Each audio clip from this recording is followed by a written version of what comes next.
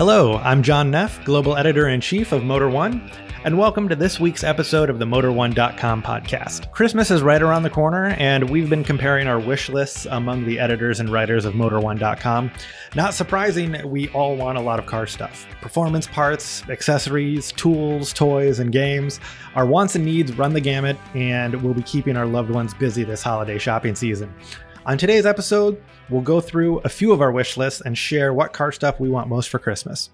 Joining me on this episode are writer Christoper Smith. Hello. How you doing, Chris? I'm doing all right. And also with us is Chris Bruce. How are you, Chris? Doing great. How are you guys doing? Very good. As a reminder, I'm going to go by your last names, Smith and Bruce, just to make things a little easier. Sure does. Well, that's not confusing at all. Not at all. So receiving Christmas gifts for me, I don't know about you guys, has changed as I've gotten older. I mean, when I was a kid, it was the one time of year, aside from my birthday, where I got stuff. You know, kids don't have incomes. They can't go to stores on their own and buy things. And, you know, when they do get money, it's like, you know, measured in single dollars. And I, you know, when I was a kid, I thought I was rich if I had $20 to go buy something, or if not $10. But as you get older and you can buy things for yourself, you usually do that throughout the year. And there's a lot less to ask for around Christmas. And then I find, you know, all the people who used to give me Christmas gifts now want to give gifts to my nieces and nephews and don't care so much about giving gifts to me. So I have to be wise and strategic when I want something for Christmas, and, you know, make sure that it's the one, two, or three things I really want from the people who still care enough about me to buy gifts. My you know, parents or my wife. So what about you guys? What's Christmas like in your houses now? Yeah, it's pretty much the same here. Is that I get gifts from my parents, my mother-in-law, and my wife, and that's kind of about it. So same thing though. I buy most of the stuff I want throughout the year, so it's actually sometimes hard to come up with a list because it's like, well, I kind of wanted this, so yeah, I guess I'll ask from it for that person. So yeah, it kind of takes the magic out of it because you almost have to scrounge up for the things that you wanted the least that you didn't go out and just buy yourself. But I'm trying to change that this year. I saved a few things. What about you, Smith? What I imagine Christmas in the Smith house is fun. I've reached the point where I'm mostly interested in giving out just, you know, Yuletides and gifts of joy and happiness and you know, not quite as materialistic, I guess, but partly that's because I'm actually about 1,200 miles away from really all of my family. My wife and I live out here in South Dakota. Her family is in Illinois. My family's in Michigan. We generally don't make that travel back and forth, and we never got around to having kids. And I take the blame for that because I'm still a kid. So you are a kid. That's why I said Christmas in your house is probably really fun because you're a giant kid. It is, but kind of like what you guys are saying. I mean, with just the two of us, I mean, we tend to buy the stuff that we want, you know, just, you know, when we want it, you know, when we can afford it through the year. So come Christmas time, it's always it's a challenge to find something that the other person doesn't just want, but you know, kind of something from the heart, something that's kind of touching. I've gotten a little soft in my old age. Yeah, you know, my family, like I have two brothers and my parents, and some, you know, brothers and sisters-in-law. What we do now is a gift exchange where we're not all buying presents for each person, but we're, you know, pulling out of a hat. And we actually have started a different theme every year. So like one year it'll be a gift exchange where everything has to be made by hand. Another thing, idea. Yeah, another thing, it'll have to be thrifted, or yeah. So we have themes every year, and I really like that because it not only is it like it doesn't break the bank for anybody, but there's a lot more thought put into it. For sure, but we do something like that with ornaments though. It's not really gifts. It's an ornament exchange. Oh, that's a good idea. We always get an ornament when we go on vacation. Like wherever we go, we get an ornament for our tree. And, you know, there's some creativity there. Of course, my family back in Michigan, the people in Michigan know all about Bronner's Christmas World in Frankenmuth. It's the biggest Christmas store in the world. Heard of that. It literally is the biggest Christmas store in the world. So they always have these just fantastic ornaments. And of course, being so how do you compete away, with that? You know, I jump on, you know, we jump on Skype, so we do it on Skype, and so we can see. And yeah, it's like I've got, you know, like stuff from Walmart. Well, you do have the entire internet at your disposal too. I do, but I have Mount Rushmore, out here. There you go. I can get some cool Mount Rushmore gifts. There you go. Well, I wanna go through each of our Christmas wish lists because I know we do. Each of us, out of our entire writing team, each of us have kind of a wish list we've put together of a few things that we want this Christmas, of things that are car related. So, Bruce, why don't we start with you? What is on your list for Christmas that's car related? I very doubt I will get this simply because of the expense. But so Enki, the wheel company, they make a wheel called the Comp, COMPE, and they essentially look like mini lights, if you're familiar with those. And I would really like them for my Mini. I doubt I'll get them though, because I would also, they're 16 inches. I've got 15s on the Mini now, so I would need tires as well, and then a place to put my 15s, which would probably become winter wheels. But I sent you guys a picture of them. They look really cool. They're gunmetal. They do. And they're not crazy. They're 184 each, so they're not crazy expensive by wheel standards. But then once you add tires onto that, right?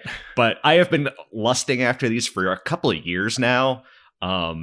And they kind of look like a version of those original first gen mini wheels that are finished in kind of like a matte gunmetal gray. Yeah, I know exactly. Yeah, really, really tight looking wheels. But yeah, you're right. When you get wheels, I assume everybody who gets wheels also gets tires because I don't know how you're going to use wheels without tires. I mean, the process. Assuming you can't do people ever take the tires off their current wheels and put them on new ones if they're the exact same size wheels? Yes.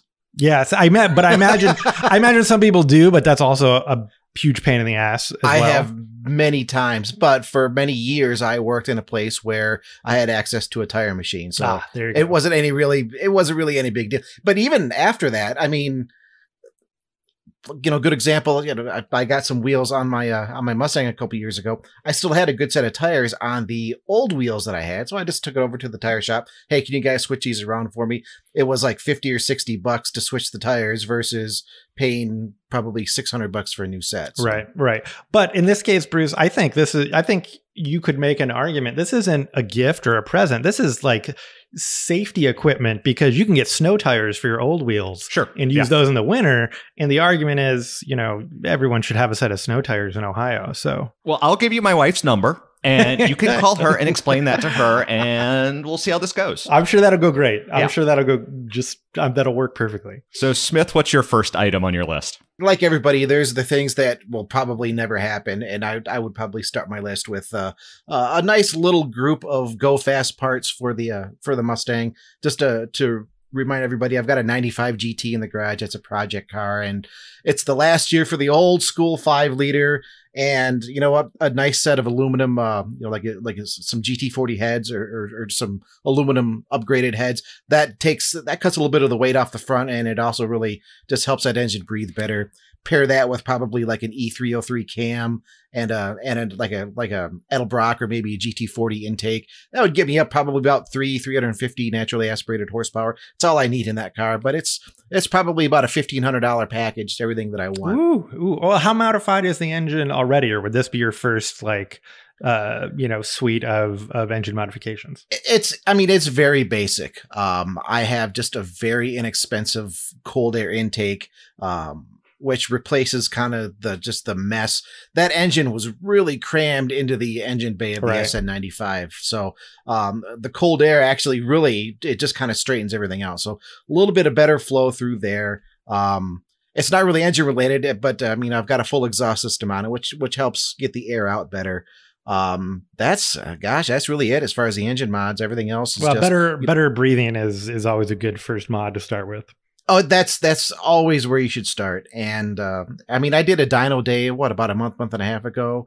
And I think I turned about 250, 255 estimated at the crank. The wheel horsepower was something like 216 or 218, somewhere around there, which the car was originally rated at 215 at the crank. So, hey, I'll take it. Wow. Yeah. Well, I'll tell you what, we'll do something for you a little cheaper. That'll give you the same results. We'll get you some stickers from the manufacturers of the parts that you can put on the front fender and just line them up. Just don't pop the hood. No one will ever know. But yeah, well, actually, the way it sounds, I'll be honest, the car sounds mean as hell. I've got a nice. See, it's all about exhaust. the impression you make. It scares deer. I don't have any deer run out in front of me. It's like there's deer down at the right at the end of the headlights. I can see the deer, so just take it out of gear, rev it up, deer runs away. Or maybe they just see the Mustang and they're like, "Oh crap, run!" Right? Yeah, that could be it too. People do that a lot. So the first thing on my list is kind of a tradition I have with my mother-in-law, because I also am a giant child, and Lego is very popular in my wife's family. My father-in-law collects them. All the nieces and nephews are into Lego, and I'm into Lego too. So of course, you've probably heard the Lego Batmobile recently came out, and this is the 1989 version, the Michael Keaton Batmobile, which is to me the best Batmobile. And this is a very expensive set, but like it's $200, right? Yeah, it's like I don't know, 200 or 250. It's not cheap. Wow. But I have this kind of tradition where my mother-in-law will get me one of the large Lego sets each year, and kind of the deal is she gets to keep the little free Lego set that you get when you order something over $50. So this year there's going to be a little bit of a conflict, because the little set you get when you order the Batmobile, the big Batmobile, is you get a little Batmobile, and I don't want to give up the little Batmobile. And I just looked; it is $250. Yeah, so we're gonna have to have a talk about who gets to keep the little Batmobile. 'Tis the season to give, John. Yeah, Come on. I think you might have to compromise on that one. You get the big one. I mean, it's over 2 feet long. That's a big boy. What I just heard you say, Smith, is 'tis the season to give to John, which I agree. It is the season to give to John.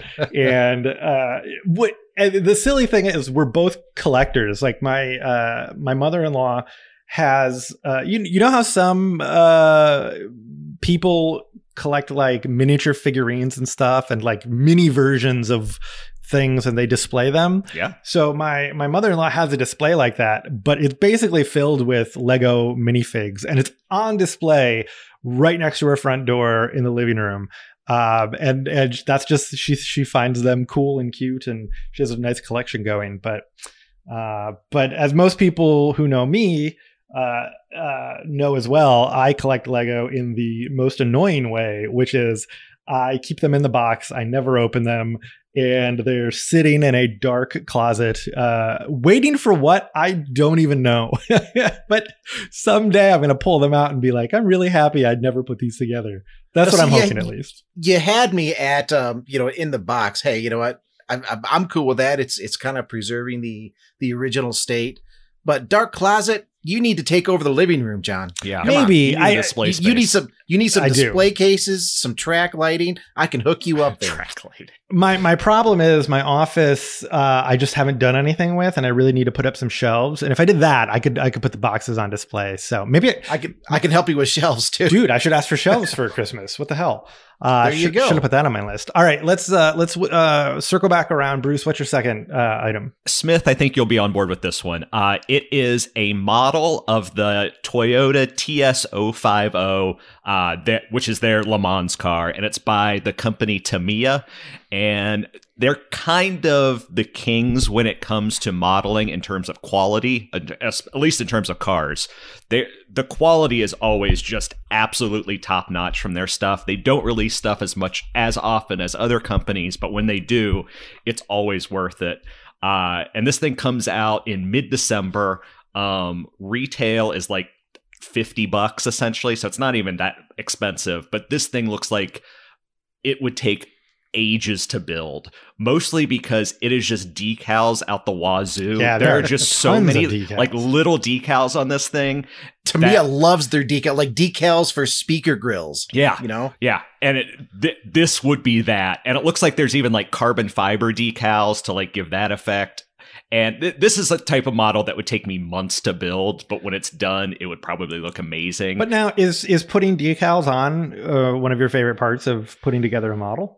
Because for me, that's the scariest part. Like that's the part where I'm scared I'm going to mess up. I don't mind it. My favorite part is painting, personally, but because that's kind of the part where you can kind of express yourself. Like you're like, I don't really like the idea of this color. I'm going to make it this color, or something like that. But I could do it, but it would take a while. But yeah, again, I sent you guys pictures. This thing looks fantastic. You're never going in die cast. You're never going to get a model that looks this good for $60. But building it would be a month-long process. And this was a great car too, because this is after they finally won Le Mans. Yes, I should have mentioned that. This is the Le Mans winner. Yeah. So I remember the year before where they died on the last lap. I think that was the year before, either 1 year or 2 years before they won, which was just the most heartbreaking end of a Le Mans I've ever seen. But this was the one where they finally came back and did it. Although I feel like, and we're getting off topic here in terms of gifts, but I feel like Toyota finally won Le Mans because the competition level started going way down, especially when Audi left. But that's for another topic. Smith, do you have any Tamiya thoughts? Do you like their stuff? I very much like their stuff. I've built a few of their model kits. They're a little pricey, but when it comes down to fit and finish, there's nothing. To me, you really see the quality there. And a little background: Bruce and I are both kind of model nerds. Yeah. So and I mean, I've built so many I can't even count them. But having things that go together really well. I mean, it sounds like an obvious thing, but it's like when you have a kit that, if there's just a little gap, between the parts, now to really make it look right, you have to go in with a little bit of filler, and it just adds so much. Sand stuff down, or it just adds so much extra headache to the process. Yeah, Tamiya's molds are A+ #1 stuff, and so it's fun. So what's your number 2 then? Well, speaking of kind of nerd stuff, I grew up with G1 Transformers, and I think it's been several years now since they came out with the Masterpiece line. They figured, hey, these kids from the 80s are now at a point where they can afford to spend hundreds of dollars for a toy instead of spending 10 or 20. So I have a few of the Masterpiece Transformers already. I've been wanting to get MP39 Sunstreaker, which that's the yellow Lamborghini Countach. Oh, okay, yeah, from the original series. And I mean, it's one of the better looking ones in my opinion. It's been on my list for a while. I just haven't really gotten around to it. And what are the other ones you own already? Oh gosh, the Transformers, or you own a lot? How long do we want to go on the? Actually, I don't have that many Masterpiece. I've got Hot Rod. They call them Hot Rodimus. The Hot Rodimus version. Japan release. Who else I got? Sideswipe. It's right behind me. I should just kind of turn my. See, John, this is why you need shelves in your office. I know. Yeah, I could have all this stuff right in front of me. So I've got Wheeljack. How did I forget Wheeljack? The Lancia Stratos. Yeah, tell us what cars they are. You posted that picture before. Yeah. Yeah. Actually, there's an article at Motor1.com that I wrote about. I think it was 6 or 7 Masterpiece Transformers you should have, and they all happen to be ones that I have. Okay. Well, we can. That was very convenient. I'll link to that in the show description when I post it. Masterpiece Prowl. Of course, the Datsun. Japanese Datsun and the Japanese police car livery. Got to have Bumblebee in there. Oh, yeah. The original little Volkswagen Bumblebee. Right. Who else I got? Ironhide, Trax, Corvette. I'm a big C3 Corvette guy. And there's another one. Oh, I was just saying, for folks that don't know, explain what makes a Masterpiece Transformer a masterpiece. So anybody that remembers the original toys from the 1980s, of course, there was also the cartoon that marketed the toys, and the toys sort of resembled what you saw in the cartoon, but the toys were very, very simple. The Masterpiece line attempts to recreate how the robots actually looked in the cartoon and how they actually looked in their alt mode, their vehicle mode. So the transformations are exceedingly complicated in some cases. They're larger overall. They're all to scale. So when you stack up Optimus Prime next to Bumblebee, Bumblebee is just like this little short guy next to Prime. Of course, Prime was a big, if I remember correctly, an international cab over. I could be wrong. No, Freightliner. Maybe it's a Freightliner cab over. I could be wrong on that. But that's really what separates the Masterpiece line from the original line. And they just look fantastic. They do. I'm looking at your slideshow of your collection that, again, I'll post a link in the show notes. These are so amazing. I mean, I'd love to have a shelf of these. That Stratos one is amazing. Like, Yeah, it looks like a very, very nice scale model, and then you realize, oh, it can turn into a robot too. Yeah, and and I love that one especially because Wheeljack, the original G1 Wheeljack toy, he looked like a gorilla. I mean, his arms were literally touching his feet, and just the engineering. You know, I don't know how you even start figuring something out like this. You know how the engineers, if they have engineers, I don't know, maybe they got to be have engineers or something. I mean, just how complicated these transformations are, and I'm also I'm shopping as we talk here. I've pulled up another screen for Mirage, which was the old like a, is that the 935? like a Ligear F1 car, I think. Oh, okay, blue Ligier. blue and yeah, Ligier. I can never get the pronunciation right there. But just the cool F1 car. They don't have him in the Masterpiece line. But here's the thing. There's also, since the Masterpiece line came out, there's a huge third-party segment that offers these toys now. So there's a third-party group called Ocular, that it's Ocular Max, I think, that offers a Masterpiece version of Mirage that I could use that one too. Damn it. This wasn't a good topic, guys. So how much does a Masterpiece, how much does the one you want cost? I think you can get Sunstreaker right now for about $100, maybe a little bit over. That's not too bad. For a Christmas present, that's not crazy. No. Yeah, it's not crazy. Some of them, well, they just came out with a brand new version of Optimus Prime. And it's like version 3 or 4.0, where it's like, it's the real version that they used in the cartoon. And it's just, they went to extremes to like make it look, frankly, as bad as it looked sometimes in the cartoon. How much does that one cost? I think that's like $300 or $400 now. I was You're starting to get 300. up there. Optimus is always going to be the most expensive. Yeah. I still rather have MP10, the second release of Optimus. Yeah.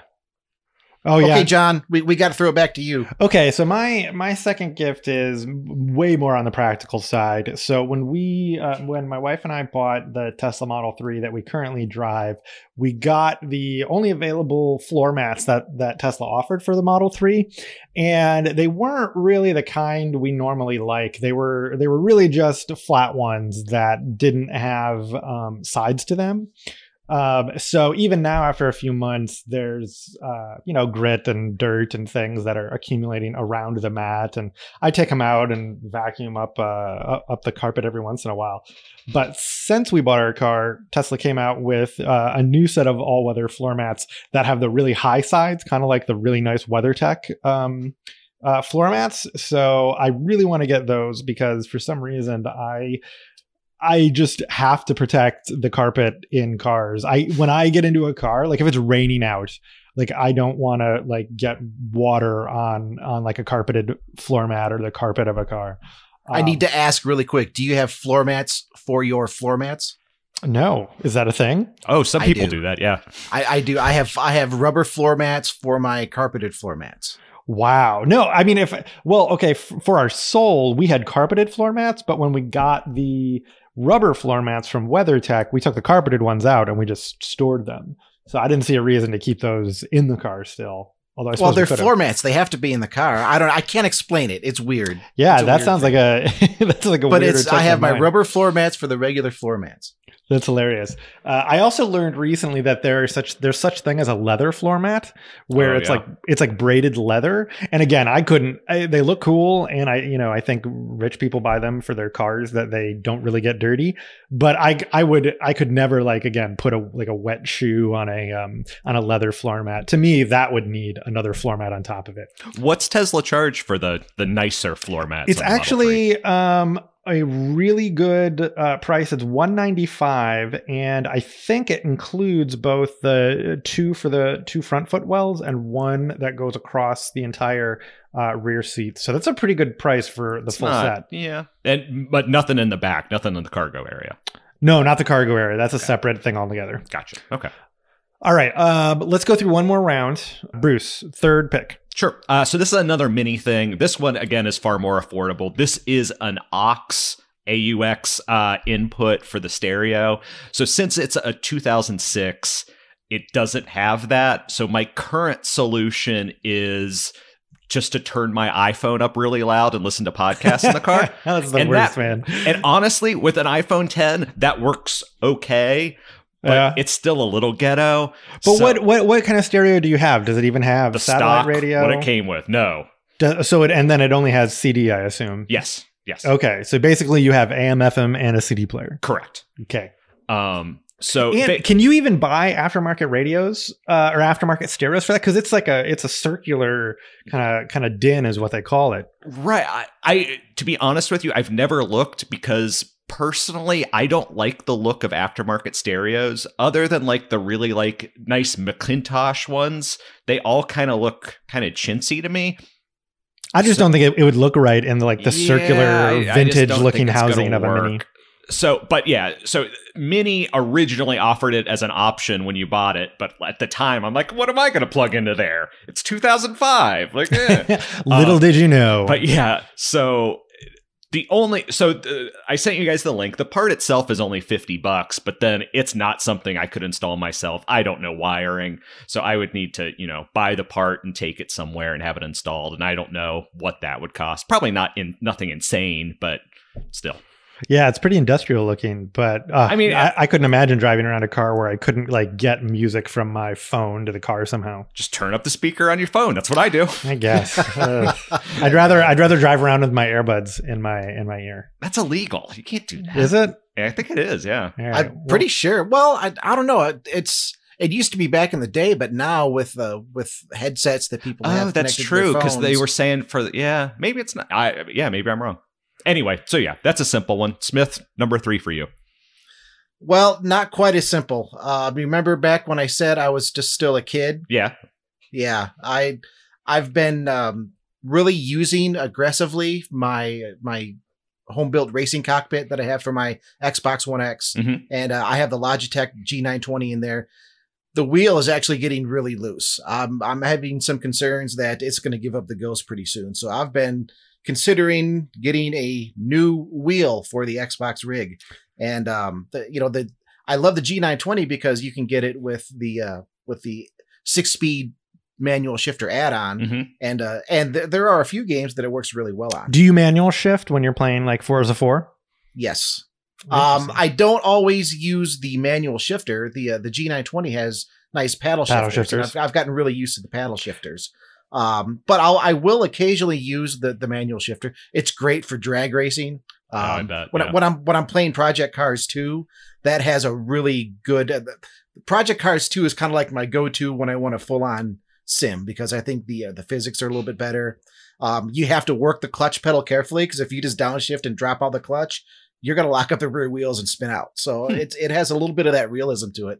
But the Thrustmaster TX, I think is an upgrade. It doesn't have the separate shifter. It still has the paddle shifters though, but it's like a $500 wheel, By the way, we glossed over homemade gaming rig, and I want to circle back to it because I've known you for years now, and I see above RE. I'm a kid. But there's still more to reveal, because when I heard you had a homemade gaming rig, I didn't think much of it. But then I saw pictures and realized that you built your own driving rig that also converts back into a coffee table so that it can live in your living room full time, right? Yes. It's a transformer. It is a transformer. It's a masterpiece transformer. No, it's not a masterpiece. It's definitely a sketchy one. We've talked about this briefly in the past, but we have got to get you to do a build series or a how-to on how to build your own gaming rig that turns into a coffee table, because I need to build a new one, because this one is now probably 3 or 4 years old. And I've had to repair it a couple times. I see some areas where I need to make some improvements. We'll get the website to pay for all the wood, and you just put it together, and we'll publish an awesome how-to Yeah, and then we can feature it with the Thrustmaster wheel. Exactly. Plug for Thrustmaster. Exactly. So. Wait, this needs to be sponsored. You shouldn't be paying for this. We'll call Thrustmaster. I know. I'm so stupid. I need to figure this stuff out, man. Exactly. All right. Well, I've got a third one as well, and mine's a little weird because I saw it on Facebook. It is a let me try to describe it. It's a portable, smart, digital tire pressure gauge / inflator. And it caught my eye. It was on a Tesla forum, and I'm interested in keeping, the tires of our cars inflated to get good efficiency and I think range. most people are interested in keeping their tires inflated. Well, actually, you'd be surprised. As someone who had a flat tire literally yesterday, right. It's very important. You'd be surprised how many people I know who don't care. But the reason I like this one is because basically it's very small. It's smaller than an old Walkman, And it's you more showed us, and that's the thing that worries me about it. It looks too small. It looks too small. First of all, it's not corded, so it's wireless. It's so it's got a battery that powers it, and you just put it on the tire. What do you call it? I'm blanking. You put it on the tire stem. The valve stem. Yeah, the valve stem. And you set the PSI you want, and you just turn it on, and then it stops when it gets there, and then you move it to another wheel, and you go around that way. I like that rather than having to put some air in, then check, put some air in, then check, put some air in, then check. But this thing, it's $40, which almost seems too cheap. Yeah. And the only place I can buy it from is AliExpress, which is like a Chinese website. Yeah, it's Alibaba. Yeah, and the brand name is Xiaomi. It's the Xiaomi Mia, so it's very Chinese. I have no idea where this is coming from. You've hit 4 red flags. It's too small. Well, maybe 5. It's wireless, which seems weird. It's from AliExpress.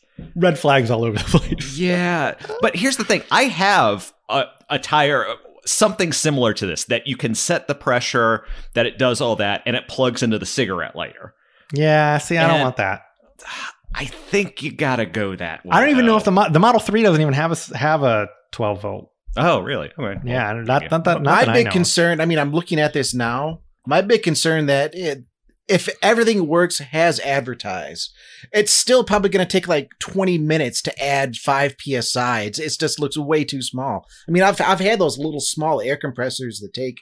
That you can hook up and I mean, it might take a little while to air up a tire. If you have just a regular compressor at the house, I mean, it's 3 seconds. Right. And I have air in the tire. Honestly, before using that, I would probably drive 3 miles on a flat to the tire store and say, hey guys, can you air me up a little bit? Which actually is what I did yesterday. Well, and yeah, I'm thinking I want to, for the use case scenario, I want this Ford. It's before we take the electric vehicle on a 100+ mile trip, I want to make sure the tire is properly inflated, get the most range out of the vehicle. So, but you're right, it could take a half hour to add 2 psi to one tire because this thing is so weak. I don't know. I mean, also, not to dump on your gifts. No. Your idea is sound. I just wonder if this is the product to solve it. It just seems too cheap. It just there just seems to be a lot of red flags with this thing. Although for $40, take a gamble. If it doesn't work, screw it. Why not? There you go, Bruce. Here's our mission. We need to find a better alternative for John on this. But you got to try to get the listeners out there to help. You got to try to match all the features. Cordless, wireless, preset PSI. That's going to be the hard thing. Yeah, I don't want wires. So we'll see. So before we move on, while we've been talking about, what's on our wish list for this Christmas, it made me nostalgic for past Christmases and thinking about when we were kids and we got our toys for Christmas and all that. So I want to share what my best gift of all time was, and you guys can go after me. My best gift of all time, I can't remember the exact age. I'm thinking 7 or 8 maybe. And I asked for this and got to open it on Christmas Day. It was the G.I. Joe hovercraft with Cutter. Cutter was the G.I. Joe character that piloted it. The super big one, right? Not the tiny, maybe Correct. 5-inch one. Exactly. Okay. And that's why it's so memorable to me, because back in the day, the G.I. Joe sets went all the way up to the aircraft carrier. Yeah. The aircraft carrier was 5 feet long. Probably. Yeah. That was the it's largest. Something I've only seen once in real life, and it's still today shocking as to how big that thing is. Exactly. Like even as an adult, when you're physically larger, you're still like, oh my God, that is a large toy. So the hovercraft was like on that, like it was in terms of scale, like on that scale. And it was like one of the largest sets I'd ever gotten. And I just couldn't believe I got it. I probably still believed in Santa Claus back then.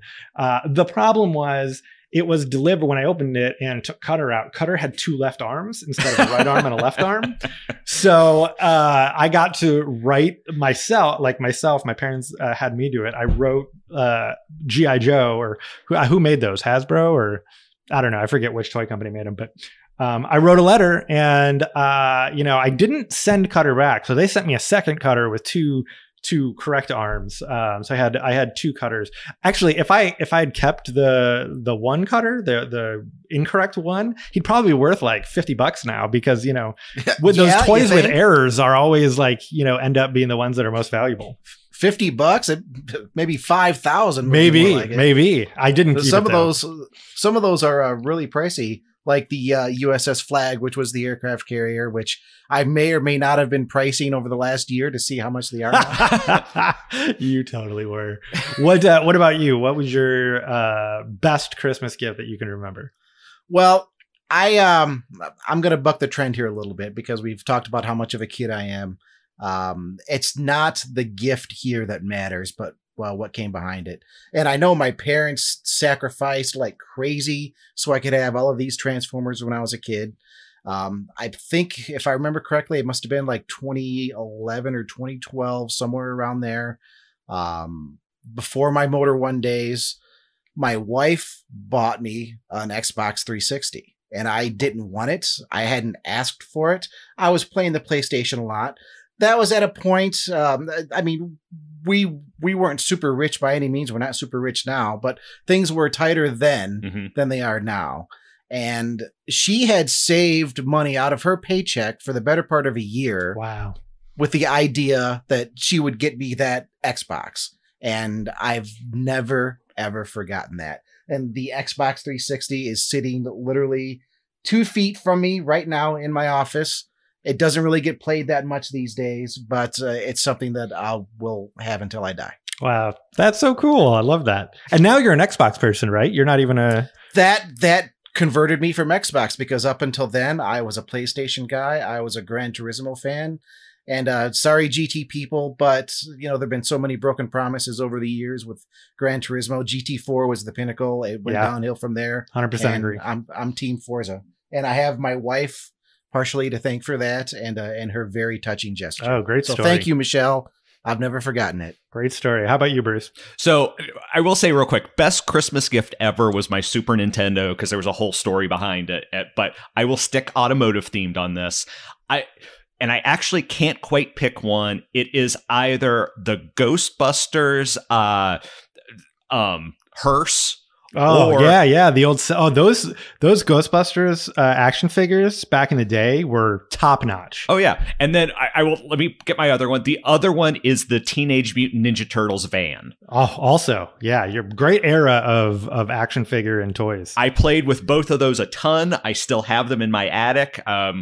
My wife requested that we do a nativity scene with my action figures this year, so I was actually going through some of them, and I found both of them. So your wife is awesome. We need to stop for a moment, but to recognize your wife wanted to make a nativity scene with action figures. Yes. 1,000 gallons of yes. Okay, sorry. So it's got to be one of those two. I honestly can't pick which, because they're both still so cool. They both still just look fantastic, and I played with them both so much as a kid. So either the Ghostbusters hearse or the TMT van. It's got to be one of those. I remember. I have such good memories of playing with those Ghostbusters toys. Those were just super high quality, fun for the imagination. Loved them. Oh yeah.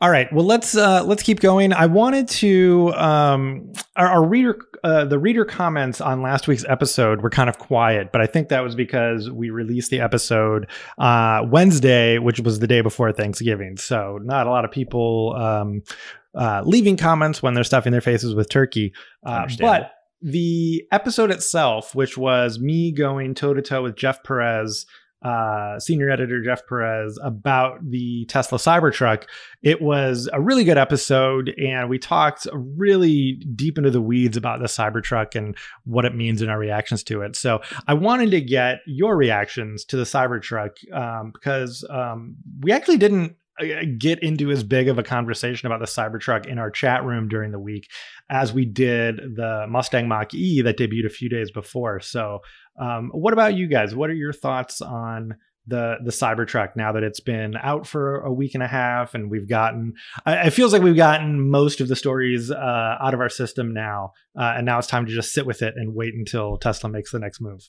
I'll jump in right away and just say that podcast was excellent. I mean, I thought you guys, there were so many good points to say there.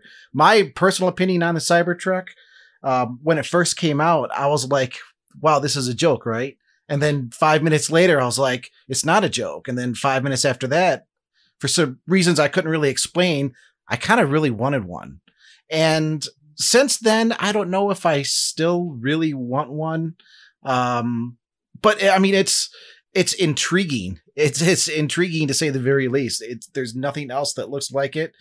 Whether or not it will actually look that way when production ultimately happens, there's still some debate as to whether or not, you know, that style can even exist. I don't think there are any specific requirements like through the U.S. Department of Transportation that outlaws any specific design elements there. Obviously, there are no mirrors.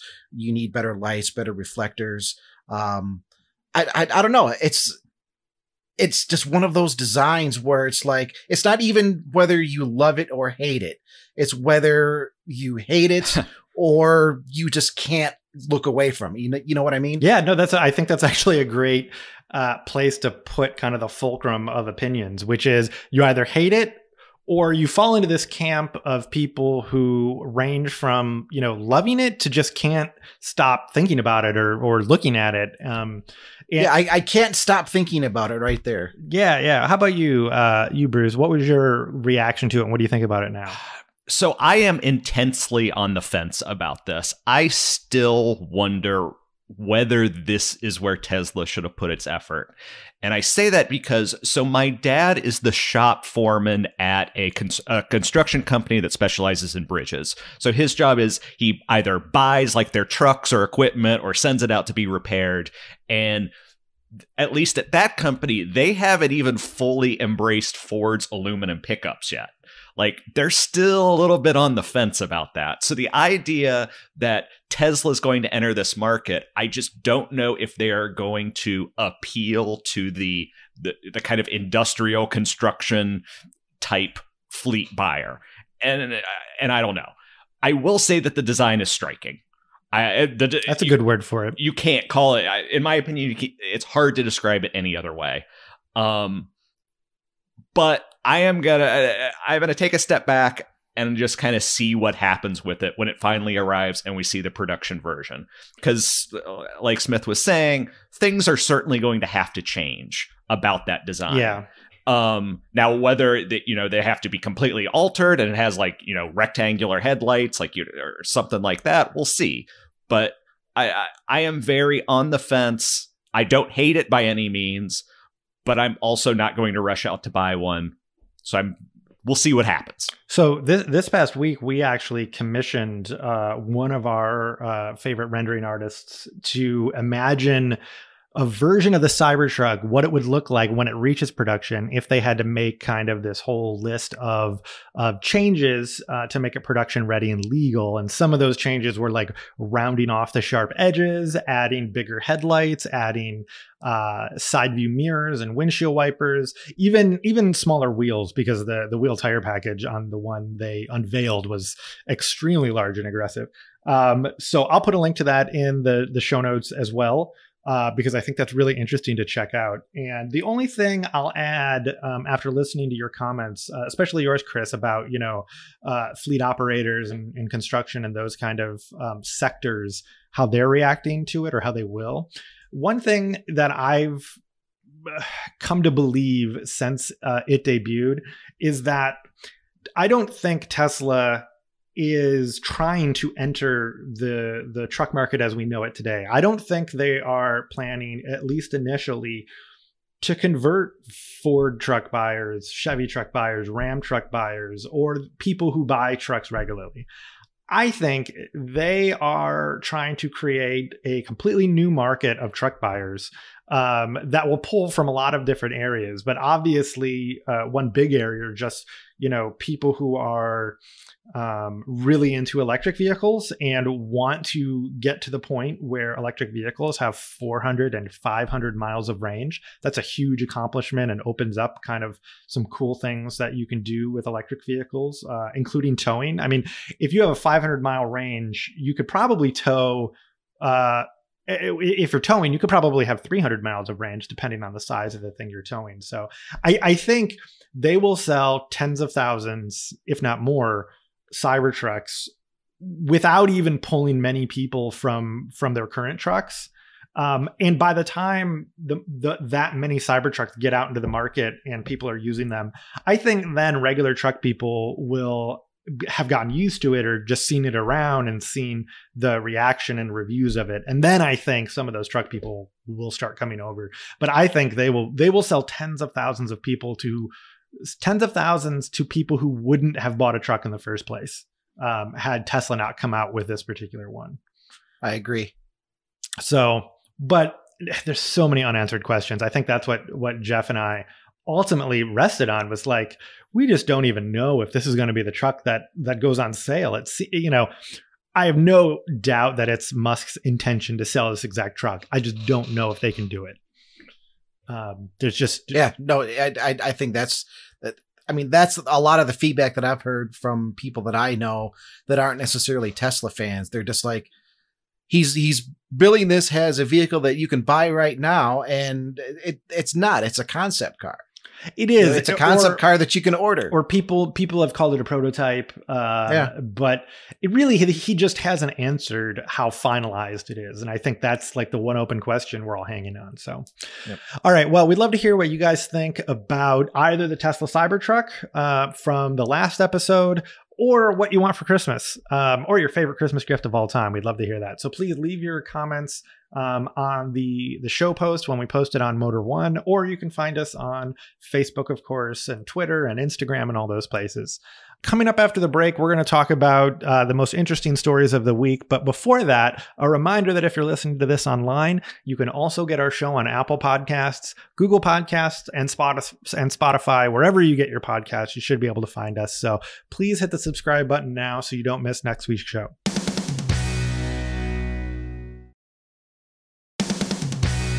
All right, welcome back. Before we end the show, I want to go around the table and let's bring up what we think was the most interesting news of the week. I kind of described you guys as if you're sitting with your best friend or your dad at a bar, what's the one thing that happened in the car industry this week that you would bring up and make sure they knew? So, Smith, why don't we start with you? I'm a kid, so I'm gonna. We're going back say, to video hey, games, look, aren't we? There might be 100 new cars coming to Forza Horizon 4. I'm kind of a kid. So when I saw this news, I play Forza Horizon 4 a lot. We all do, I think. Riding. Yeah, we're all on there. CH riding. You might see me bombing around in my old Ford Falcon, or what else do I drive? Your PLP 50 with the my PLP 50 with the Superbike conversion on it. Yeah. So and speaking of that, I'm all about the kind of interesting different vehicles. I mean, you see people driving, they get their Lambos and their Ferraris. One of the nice things about Forza Horizon 4 is there's such a diverse selection you can choose from. I mean, you can have various meetings and really explore some cars that you wouldn't even think of to start with. So, I mean, I'm just kind of looking over this list of potential cars. This isn't confirmed. This was leaked, I think, on GT Planet. Yep. Yeah, Bruce, you actually wrote this. I did, yeah. I mean, cars like 2003 SVT Focus. That's interesting to me. Mustang SVO.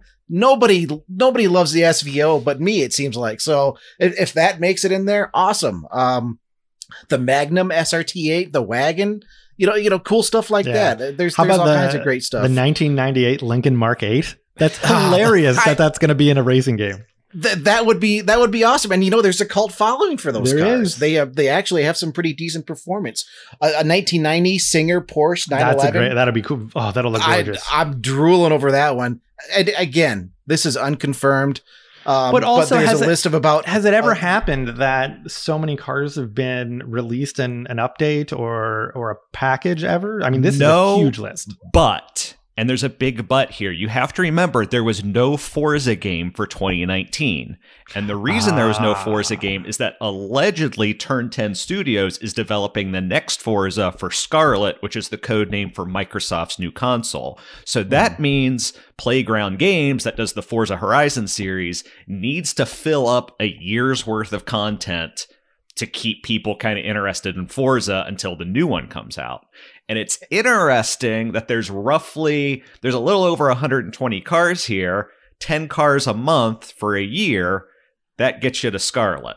So I don't know. We'll see. But there is at least logic in seeing why they would develop so many cars when they've got a year to burn and keep people interested in the franchise before the new one comes out.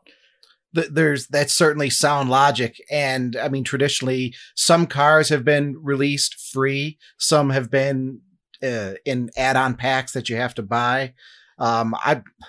Microsoft, I would love if all these cars were free, because 84 BMW 635, yes. I'd love if half of these cars were free. Chevrolet SS, yes. The Mazda Speed 3, yes. Porsche 928, hell yes.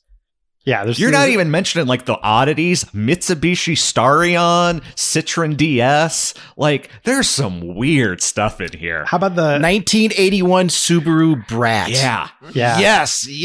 I think I gotta step back. I'm getting excited. My favorite is this is why I'm talking about this week. My favorite is the Ford Supervan 3, which was in 1994. I think it was the van with the F1 engine in it. That was gorgeous. There's also a Hennessy Velociraptor 6x6. That's the 6-wheeled version of the Ford Raptor. So yeah, lots of cool stuff. This may get me to finally buy and play the game with you guys. I thought you owned Forza 4. I don't. I downloaded it. I got the free trial of it's on Game Pass. Yeah, okay. But then I deleted it again after that ended. Gotcha. And I'm back to playing I figured you'd be all over Forza because there's the Lego add-on. Yeah, I know. It's close. I don't play tons of video games, and I'm into Call of Duty right now, and so I'm like, I don't have bandwidth for a second game. I know what you mean. I mean, it sounds like I'm just playing nonstop. I'm not. I'm okay. Well, maybe you are doing adult things, and I do actually adult sometimes. Although I did see you on Facebook this weekend open your garage door with the intent of going out to snowblow your driveway, and then immediately close your garage door and go back inside and play video games. So, well, hey, let's there needs to be some added information there.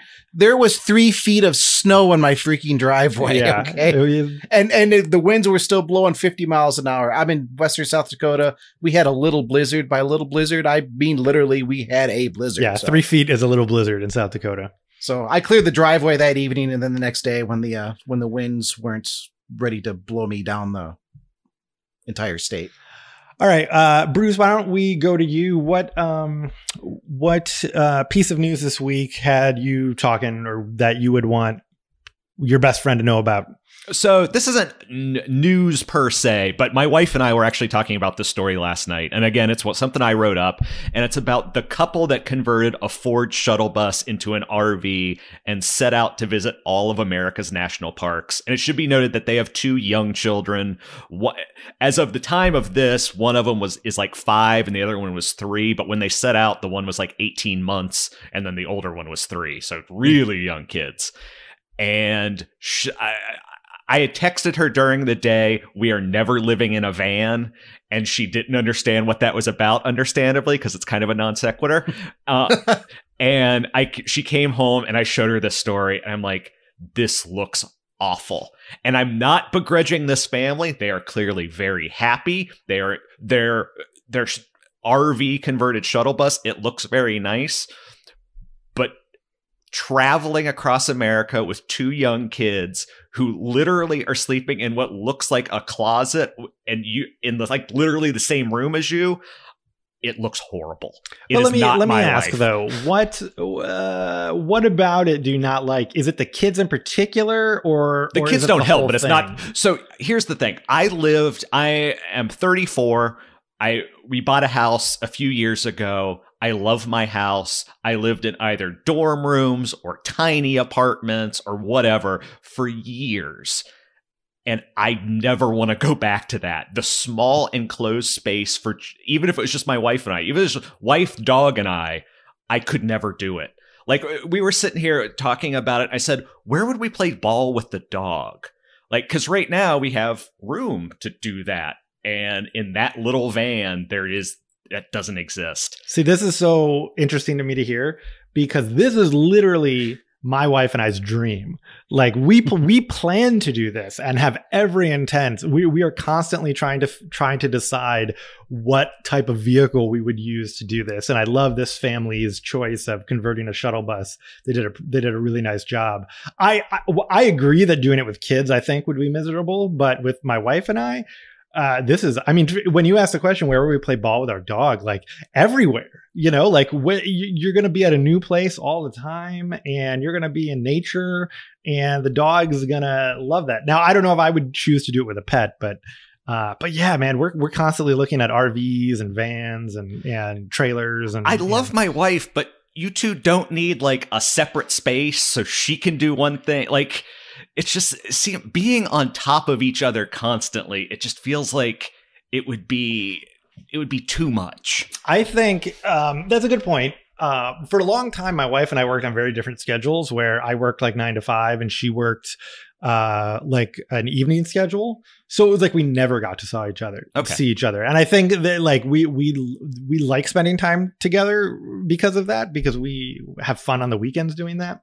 But yeah, we think we could do a small space and still have separation. I mean, I agree. Some spaces can get too small. But man, this is, especially visiting the national parks, that's the cherry on top, because what a great route to take to just go to all the national parks. That'd be a dream. And despite what you see in most national parks, advertising, going there with a ridiculously huge RV is not usually the best way to go, unless you just park your RV in like the main campground and you have your little side-by-sides to run around. If you have something a little more maneuverable, you're actually going to you're going to be able to see more. You're going to have a more. Yeah, which is what this vehicle. Oh, go ahead. We want something small enough where we have more options to park than just campgrounds, because campgrounds aren't that pretty. They aren't that nice. And you're very close to people. So we want the option to park in nature, or park, stealth camp on the side of on a side street or something like that. Just a bunch of different options. But yeah, again, I want to make it abundantly clear. I am not begrudging this family at all. Their rig looks very nice. It's clearly working for them, but that I can tell, and my wife agrees, that is not something for us. I mean, it's not for everybody. Yeah. And I mean, I'm on the fence. We could do it for a while. I don't think we could do it for months. Yeah, this trip was 18 months for them. We think we could do it for a year. We don't think we could do it indefinitely, and we'd like to do it for more than like a week, like more than just like we want to go out. And I work from home, so if we're still working, hopefully we could keep that going too. But yeah, we want, like, this is our dream goal, retirement goal. So I'll let you know if it happens. Okay. I'm sure we'll know. Yeah. All right. So what was your top story of the week? So my top story goes back to the Mustang Mach-E, because I find this vehicle fascinating. And there was a story that came out. This we sourced this from Cars Direct, which is a great site that really follows the pricing of new cars and writes a lot about new car prices and incentives and things like that. So they found out that Ford is instructing its dealers to not advertise the Mustang Mach-E's price below the MSRP, which sounds counterintuitive. Like they're not allowed to like advertise a lower price than the MSRP.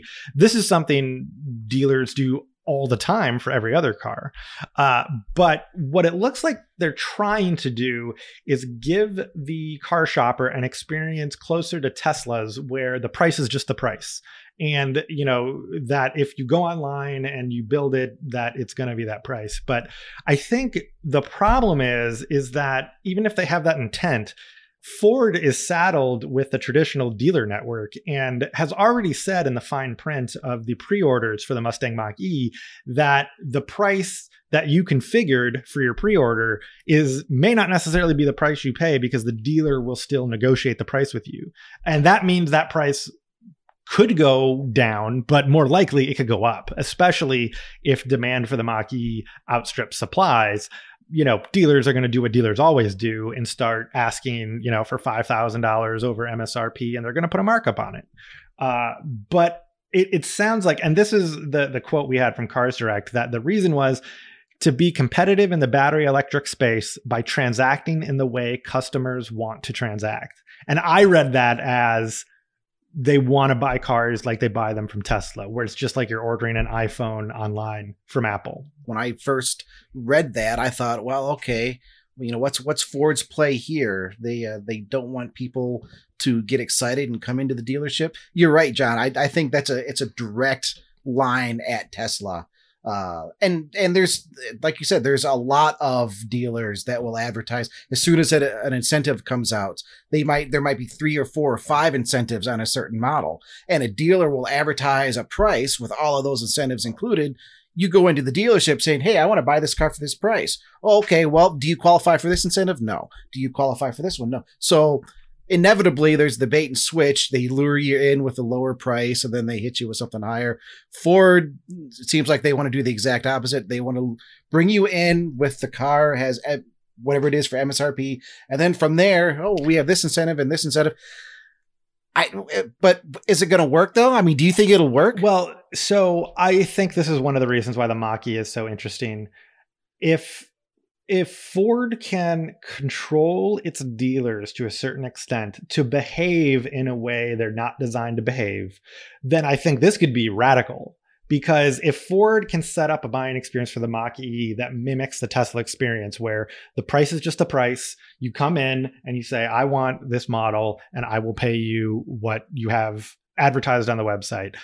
If they can somehow mimic that model with the traditional dealers, that would be incredible, because the traditional dealers, like I said, are not designed to do that. They're designed to squeeze as much money out of you as possible, but also be able to advertise the lowest price possible just to get you in the door. But that's one of the reasons why people hate buying cars. And one of the reasons that people rate buying a Tesla as really nice, because it's nothing like that. It looks like Ford is taking the steps to set up a Tesla-like buying experience, but when it begins, when they actually start selling, I just don't know how dealers are going to react, and I don't know what mechanism Ford has to make them kind of not act the way they're predisposed to act, and to just sell the car for the price that Ford is advertising it for. It'll be an interesting thing to watch for sure, because we've been talking about this a little bit earlier in our Slack chat. Why is it that the automotive buying experience hasn't evolved in the internet age like just about every other purchasing experience has? You still have this just ancient, ridiculous kind of, sleazy salesperson mentality going, where it's just, people, you can sit down on the internet and you can do all your research and all of these things that the salesman's going to try to tell you. And it's just, and you still have to go through it. You still have to, and go you through still the have to go motions. through it all. And well, let me talk to my sales manager. Well, let me do it. And you know what? People's time. It's not worth it. And it's just not worth it. No matter how good other electric cars get compared to Tesla, no matter how good they get or how much they match a Tesla in terms of range or innovation or all that, or in terms of all the hardware and design, the buying experience is something unique to Tesla and an advantage that Tesla has because they put a lot of effort and spent a lot of money and went through hell to make sure that they didn't have to sell cars the traditional way through the traditional dealership model. And that is something completely unique to them. So if the other dealers or if the other automakers like Ford, and I've said this before, Ford is the only one with the Mach-E who's looked at Tesla and just said, they're clearly doing something right. Let's copy them wherever we can and it makes sense. And I think they're indicating that they want to copy Tesla in terms of the buying experience too. I just don't know if they have the ability or the levers to pull to force the dealers into that model. That's the thing. Because I mean, no matter what happens, the Mach-E is still going to sell a fraction of what the F-150 sells. So I just wonder, what stick Ford has to kind of punish the dealers to go along with whatever carrots they can try to use to get them to go along with this. And another thing, I mean, this all depends on people actually wanting to buy the Mach-E, and that's kind of where I differ, I think, from you guys a little bit. Still, I'm not convinced that Ford's going to sell anywhere near as many of these as they say. Yeah, the first edition is sold out, but Ford, why won't you tell us how many that is? Did you? Yeah, that's pretty weak. Is it 2,500? Is it 3,500?